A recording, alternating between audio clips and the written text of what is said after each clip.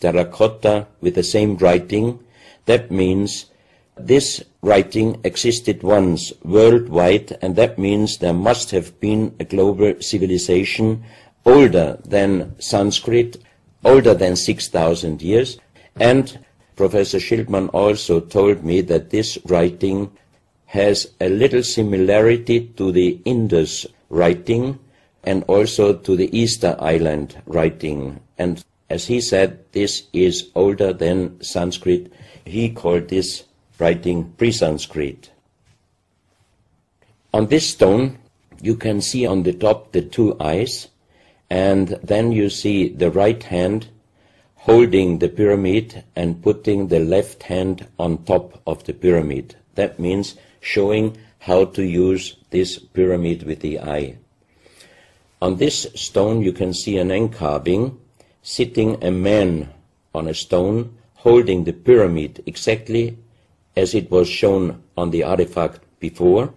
From his eyes are going rays out, and on the right side you see two bowed persons.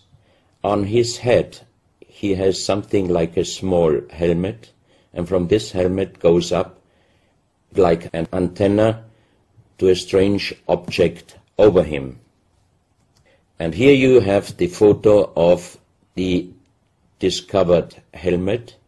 We could not yet make a metal research or checking what kind of metal was used, but you can see in the center of the helmet that something is missing, and that might have been this kind of antenna which was shown on the artifact before.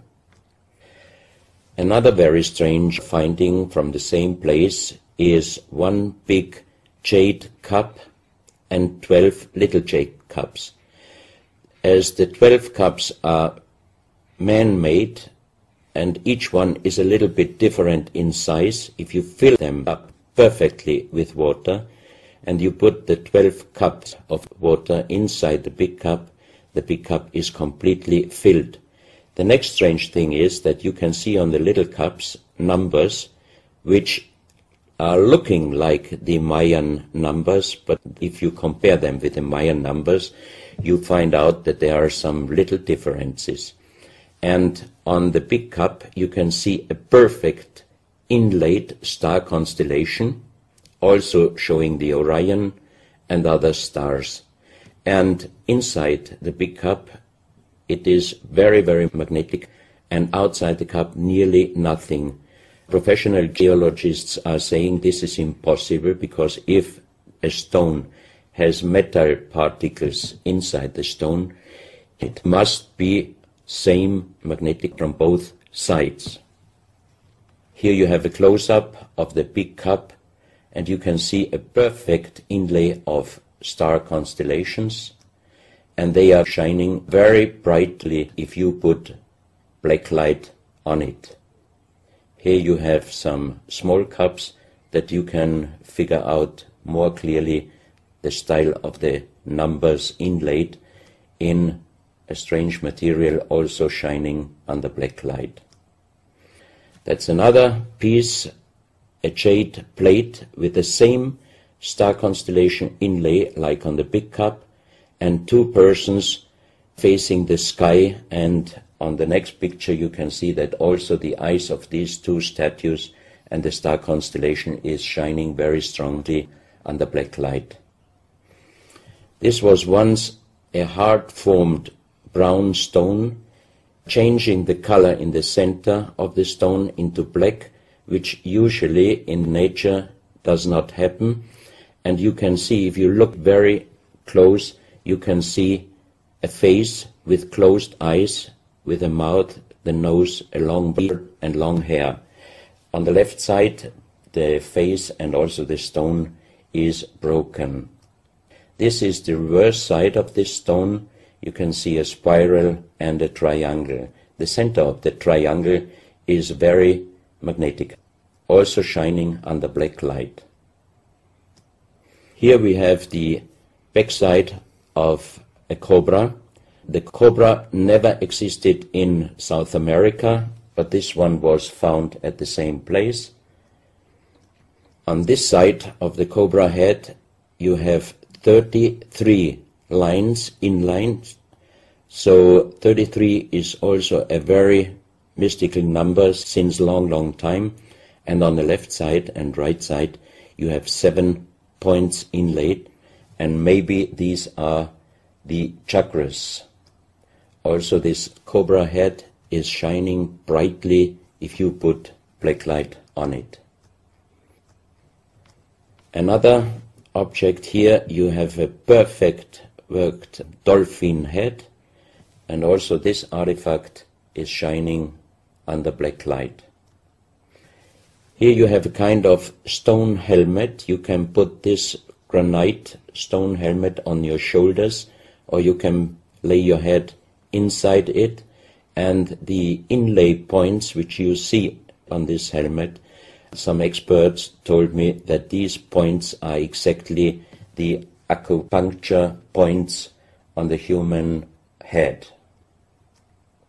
Here you can see how it might have been used. And a few months ago they found at the same place an unfinished stone helmet. So that means that also some of these artifacts were made directly in Ecuador, but many years ago. And also the inlay on this object are shining under black light very bright. This is a fantastic jade snake, and also the inlay points are shining under black light. Here we have one artifact which is very perfectly carved on the back side, so that means it might have been used to put this artifact on the front of your forehead. You can see the 2 eyes inlaid, and on the reverse side you have the so-called third eye. Maybe this artifact was used for some ceremonies or for meditation. Here we have a jade plate with an inlay of a spiral, also shining brightly under black light. Another one, you can see 7 rings inlaid in the jade plate and also shining under black light. Maybe this also could be a presentation of the 7 chakras. Here is one of the ceramics found there. It's a great masterpiece, and the question is, how can you make this artifact out of one piece of ceramic? Here we have another pyramidal stone found also in Ecuador. On top you see the pyramid with the eye, and you have down several spirals and symbols.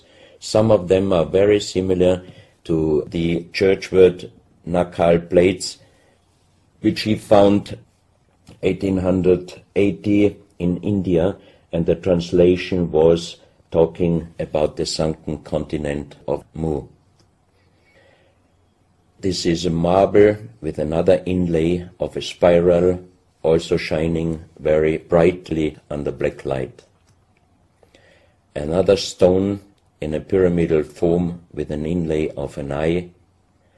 Here you can see again the pyramid with the eye, and on the bottom you see the Orion star constellation, the 3 Orion stars, which might focus us to the 3 pyramids in Egypt. Here you have a ceramic statue. You can see the style of sitting is not real pre-Columbian style. It looks like the lotus seat from Asia. On top of this statue you have a head with some points, and it looks quite similar to many of the Buddha presentations. He holds a snake in his mouth. The snake is a very mystical and